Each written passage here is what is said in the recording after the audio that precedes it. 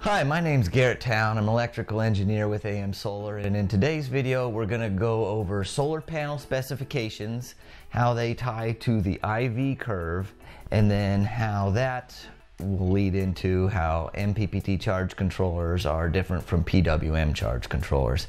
It's a long journey. Stick with me. We'll get through this. So we're going to start off with panel specifications, and we're going to use the hugely popular Zamp Obsidian 100 watt panel. On the back of the panel right here you can see the panel specifications, and I summarized the important ones on the dry erase board. So we've got Pmax 100 watts, VOC, that stands for voltage open circuit, 25.62 volts, VMP, which is voltage at maximum power, 21.9 volts, ISC is short circuit current, 4.83 amps, IMP, that's current at maximum power, 4.58 amps. And you're wondering, why is there an I instead of like a C or an A? And the I stands for, it's French for intensité du courant, something like that. My accent's a little off. And even though we aren't French, or most of us here aren't French, we're going to use an I instead of something that might seem a little more reasonable, like a C for current or an A for amps.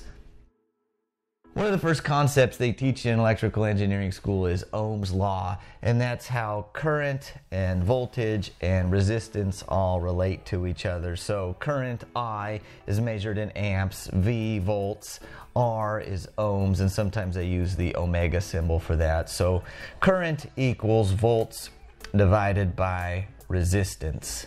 And when you have your panel connected to a load, the load is the resistance. So with Ohm's law, you can see that if you have less resistance, you'll have more current. If you have more current, you'll have less voltage. So if you were to take a solar panel and vary the resistance from 0 to infinity, and then graph the voltage and current as you do that, you end up with a shape like this. So here would be 0 resistance, which is a short circuit, and out on this end is infinite resistance, which is open circuit.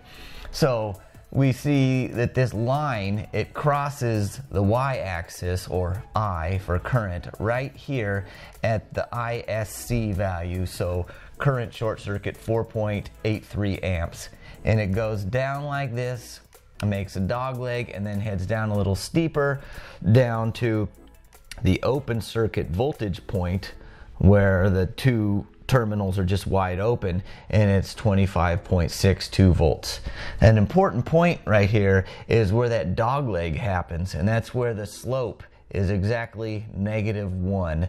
And at that point, the combination, or the voltage times current, which is power, is the greatest number. So that is 21.90 volts and 4.58 amps. So all of these values are measured at what they call standard test conditions, which is 25 degrees Celsius and 1,000 watts per meter squared of solar irradiance. So that means that this isn't going, you're not going to get these numbers when it's not that bright, or if you're indoors or something like that. They pick 25 degrees Celsius and 1,000 watts per meter squared because that's pretty similar to what you'd get on a really bright day. So when you change the brightness or the temperature, the curve will shift. If you got more bright, like if you had some cloud edge effect, where you had the sun and then a cloud right next to it that was really bright, so you had a little bit more sun, the curve would shift upwards. And if you had, like if it was a really cold day, the curve would shift to the right. When it gets colder, it goes to the right. So on a really bright cold day, it's possible that you could get more than the 100 watts out of the panel.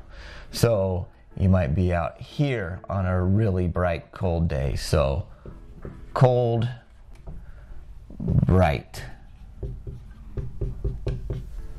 And anew, the MPP or IMPP is established.